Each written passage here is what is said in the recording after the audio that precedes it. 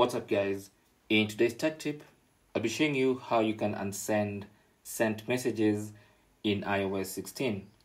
Now, if you send a message you did not intend to send, iOS lets you undo that and actually unsend that message.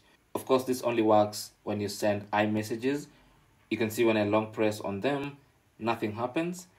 But if I go to someone who's using an iPhone and we're actually texting in iMessage, as you can see the blue bubble there, I can actually undo a sent message. So simply tap and hold the message. And if it's within 15 minutes of sending it, you have an option to undo send. And that will take back the message and it's going to disappear just like that. And that's how to unsend iMessage messages in iOS 16. Thanks for watching and good luck.